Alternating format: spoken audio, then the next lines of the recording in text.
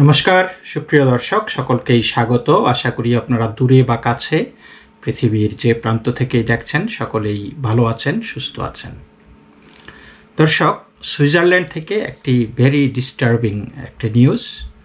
গতকাল বৃহস্পতিবার 8ই ফেব্রুয়ারি সেখানে 32 বছর বয়সী এক ইরানিয়ান শরণার্থী, ইরানিয়ান রিফিউজি, নাম রজবপুর, তিনি একটি ট্রেনে 15 জন সুইডিশ নাগরিককে জিম্মি করেছিলেন এবং তার পরিপ্রেক্ষিতে পুলিশ সেখানে অভিযান চালিয়ে সেই সন্ত্রাসী রজবপুরকে হত্যা করেছে।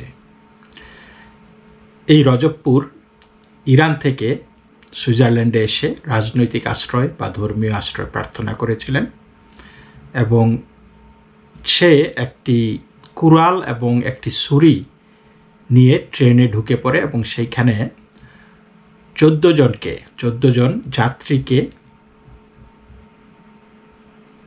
জিম্মি করে এবং পরবর্তীতে সে ড্রাইভারকে, ট্রেনের চালককে বাধ্য করে জিম্মিদের কাতারে আসতে, অর্থাৎ তার স্থান ত্যাগ করে 15তম জিম্মি হতে, এবং পুলিশ সেই ট্রেনটিতে পরবর্তীতে অভিযান চালিয়েছে। ঘটনাটি শুরু হয়েছিল 6:35 সকাল, যখন এই রজবপুর কুড়াল এবং ছুরি হাতে নিয়ে ট্রেনে ঢুকে পড়ে এবং সেইখানে সে ফার্সি এবং ইংরেজি ভাষায় ঘোষণা দেয়। ট্রেনের ইন্টারনাল যে কমিউনিকেশন সিস্টেম আছে, ইন্টারকম আছে, সেটা দিয়ে ট্রেনের ইঞ্জিনিয়ারকে, অর্থাৎ চালক, এখানে ইঞ্জিনিয়ার বলে ট্রেনের চালককে, তো ট্রেনের ইঞ্জিনিয়ারকে তার জায়গা ছেড়ে এই 14 জন জিম্মির সাথে যোগ দিতে বাধ্য করে। বাউলমেস এবং ইয়াভার্ডন লেসবেইন্সের মধ্যবর্তী এসার্টসোস চেমব্যান্ট স্টেশনে তখন দরজা বন্ধ করে ট্রেনটি দাঁড়িয়ে থাকে। ট্রেনের ভিতরে থাকা যাত্রীরা সরাসরি তাদের মোবাইল ডিভাইসের মাধ্যমে কর্তৃপক্ষের সাথে যোগাযোগ করে এবং তখন আইন প্রয়োগকারী সংস্থার লোকজন এসে এলাকাটি সিল করে দেয় এবং যেই জিম্মি রেখেছে সেই সন্ত্রাসী রজবপুরের সাথে তারা আলোচনা শুরু করে। তখন এই প্রশাসন এই দুষ্কৃতিকারীকে জিম্মিদের কাছ থেকে আলাদা করার জন্য তারা তাকে আহ্বান জানায়, আত্মসমর্পণের আহ্বান জানায়, কিন্তু তাতে সে রাজি হয়নি।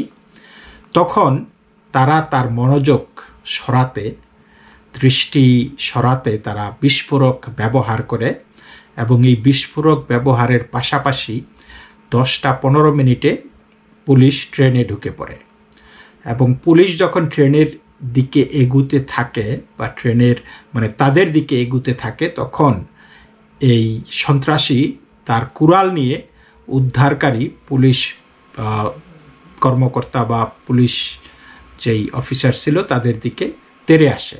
তখন একজন পুলিশ অফিসার তার বন্দুক ব্যবহার করে সন্ত্রাসীকে মারাত্মকভাবে আহত করে এবং পরবর্তীতে ঘটনাস্থলেই এই সন্ত্রাসীটি মারা যায়। পুলিশ দাবি করেছে যে তারা আত্মরক্ষার্থে গুলি চালিয়েছে। সরকারি কর্তৃপক্ষ এই ঘটনার একটি ফৌজদারি তদন্ত শুরু করেছে বলে জানিয়েছে। অ্যাটর্নি জেনারেল এরিক ক্যালটেন রিডার বলেছেন তার এই সন্ত্রাসীর উদ্দেশ্য এবং মানসিক অবস্থা এখনও নির্ণয় করা যায়নি। পুলিশের মুখপাত্র জিন ক্রিস্টোফ সাউটেরল বলেছেন যে এই দুষ্কৃতিকারী সে যে সন্ত্রাসী মতাদর্শ বা জিহাদি মতাদর্শের দ্বারা অনুপ্রাণিত হয়ে এই ঘটনা ঘটিয়েছেন তার আলামত তারা এখন পর্যন্ত পায়নি। তারপরে পুলিশ আরও জানিয়েছে যে রজবপুরের সোশ্যাল মিডিয়া অ্যাকাউন্ট, যেটি এই মাসেই খোলা হয়েছে এক্সে, যেটা টুইটার হিসাবে পরিচিত ছিল আগে, তো তার সোশ্যাল মিডিয়াতে দেখা গেছে হামাস, গাজা বা সাধারণত ফিলিস্তিন সম্পর্কে তার অনেকগুলি পোস্ট ছিল। এখন দর্শক, এই যে কোনো কিছু ঘটলেই তারা শুরু করে দেয় first of all they don't say হু দে আর, হ্যাঁ, বিশেষ করে মিডল ইস্টার্ন হলে। আমি অনেকগুলি রিপোর্ট দেখেছি, শুধুমাত্র একটা রিপোর্টে তার নাম উল্লেখ করা হয়েছে। তো ভাবুন, তারা নাম আড়াল করার চেষ্টা করে, এবং এইখানে প্রশাসন থেকে বলা হচ্ছে যে এই ব্যক্তিটি যে সন্ত্রাসী মতাদর্শ বা জিহাদি মতবাদের দ্বারা উদ্বুদ্ধ হয়ে এই ঘটনাটি ঘটিয়েছে এমন কোনো আলামত এখন পর্যন্ত পাওয়া যায়নি। এই কথাগুলি বলার মানেটা কি? এই কথাগুলির মানে তারা কোনোভাবে মানে এই মুসলিম কমিউনিটির ওপর একটা প্রেশার কমাতে চাচ্ছে, হুইচ ইজ ভেরি গুড। কিন্তু সত্যকে তো সত্য বলতেই হবে। আপনি কাককে তো কুকিল বলতে পারেন না, তাই না? আপনার কাককে কাকি বলতে হবে, হ্যাঁ। কিন্তু কোনো কারণে পশ্চিমা মিডিয়া বা পশ্চিমা প্রশাসন সেটা বলতে দ্বিধাগ্রস্ত বা ভয় পান। আবার তারা একইভাবে বলেছে যে তার একটি সোশ্যাল মিডিয়ার অ্যাকাউন্ট পাওয়া গেছে, সেইখানে দেখা গেছে হামাস প্যালেস্টিনিয়ানদের সম্পর্কে তার অনেকগুলি পোস্ট। তাহলে কি বোঝা যায়? এইখানে কি সেই ইঙ্গিতটি দেয় না যে সে সন্ত্রাসী মতাদর্শে উদ্বুদ্ধ? তাহলে এই লোকচুরি খেলাটা কেন তারা করে? এবং দেখা যাবে যে যখন মানুষের দৃষ্টি সরে যাবে এই ঘটনা থেকে, এটা নিউজের আড়ালে চলে যাবে, তখন তারা তার বিরুদ্ধে ওই টেরোরিস্ট অ্যাক্ট এই সেই নানান জিনিসে চার্জ করবে, তাকে এটা করবে। কিন্তু আগ বাড়িয়ে তারা এটাকে পাবলিক পারসেপশনটাকে দূরে সরিয়ে নিতে, এটাকে একটা অন্যভাবে অন্যদিকে ধাবিত করার জন্য তারা এই মানে রূঢ় সত্যগুলিকে, কঠিন সত্যগুলিকে তারা এড়িয়ে যেতে চায়। কিন্তু এই কিড গ্লাভস অ্যাটিটিউড, আপনি যদি সন্ত্রাসী কার্যক্রম হয় তাহলে আপনি সেটা তুলে ধরুন, সন্ত্রাসকে সন্ত্রাস বলে অভিহিত করুন, মানুষকে সচেতন করুন। এবং হ্যাঁ, এটা সত্য যে দেয়ার আর লট অফ পিসফুল মুসলিমস। তারা আমি দেখেছি যে কখনো কোথাও যদি একটি সন্ত্রাসী কার্যক্রম হয়ে যায়, সন্ত্রাসী কার্যকলাপ ঘটে, তখন অনেকেই বলে যে I hope this is not a মুসলিম। মানে যারা ভালো মুসলিম তারা সেটা বলে যে আবার কি বেজাল শুরু হয়েছে, মানে আশা করি এটা মুসলমান দ্বারা হয়নি। কারণ আর কত মানুষ, it's very difficult to take the blame.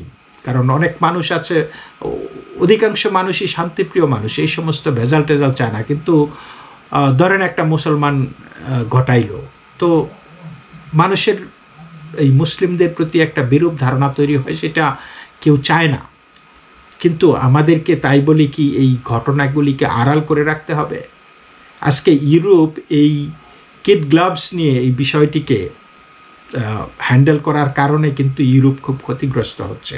আমরা দেখছি বারবারই ইউরোপে আক্রমণ হচ্ছে নানানভাবে। কিছুদিন আগে আমরা দেখেছি আইফেল টাওয়ারের এখানে আক্রমণ করেছে একজন ইরানিয়ান আরেকজন সন্ত্রাসী, এবং সেইখানকার স্বরাষ্ট্রমন্ত্রী, সেখানে 2 জন মানুষকে হত্যা করা হয়েছিল, এবং সেই দেশের স্বরাষ্ট্রমন্ত্রী বলেছে যে ফ্রান্সের চিকিৎসা সেবার ব্যর্থতা, অর্থাৎ তাকে সঠিকভাবে চিকিৎসা দেওয়া হয়নি। অথচ এই লোকটা আক্রমণ করার আগে সে সুইসাইড ভিডিও বানিয়েছে, ফেয়ারওয়েল ভিডিও বানিয়েছে যে সে আক্রমণ করবে এবং আত্মাহুতি, তাকে হয়তো মেরে ফেলবে, মানে সে তৈরি হয়ে আসছে। তারপরে তার সোশ্যাল মিডিয়া মানে পর্যাপ্ত পরিমাণে এই হামাস এবং ইসরায়েল বিরোধী প্যালেস্টিনিয়ানদের পক্ষে তার অনেক পোস্টিং ছিল। সেই জিনিসটাকেও বলা হয়েছে যে সন্ত্রাসী কর্মকাণ্ডের কোনো আলামত এটা আমরা পাই নাই, এটা ফ্রান্সের চিকিৎসা সেবার ব্যর্থতা। ভাবুন, যেই লোকটি নিজে সুইসাইড মিশনে এসেছে, সে নিজে একটা ভিডিও বানিয়ে এসেছে, সেইটাকেও বলা হয়েছে নিজেদের ব্যর্থতা বলে অভিহিত করা হয়েছে। Still they don't call it A terrorist act. তো আজকে এই সুইজারল্যান্ডেরও কিন্তু একই অবস্থা।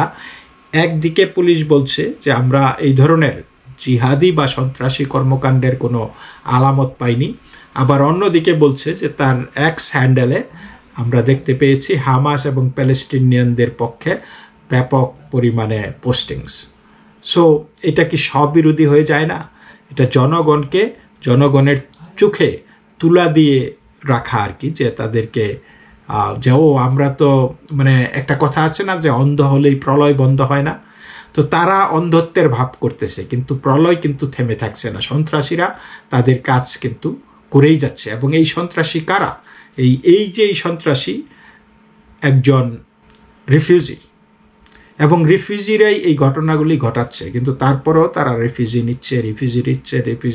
নিচ্ছে। কিন্তু রিফিউজিরা যদি অ্যাসিমিলেট না করে একটা দেশের সংস্কৃতির সাথে, একটা দেশের ঐতিহ্যের সাথে, একটি দেশের সংবিধানের সাথে, একটি দেশের ভাবমূর্তির সাথে, একটি দেশের মূল্যবোধের সাথে যদি সে মানিয়ে নিতে না পারে, একবার দুইবার এটা বারবারই ঘটছে, then why do you take them? সর্বত্র ইউরোপের সব জায়গায় বা বহির্বিশ্বে যেখানে এই সমস্ত মানুষগুলি শরণার্থী হিসাবে যায়, দেখা যাচ্ছে যে তারা সেইখানেই, মানে যেইখানে খায় সেইখানেই পায়খানা করে। আর কোনো ঘটনা ঘটলেই ইনভেস্টিগেশনের আগেই প্রশাসন তরিকা দেয় যে লোকটি পাগল। তো এই পর্যন্তই দর্শক, সকলেই ভালো থাকবেন। নমস্কার।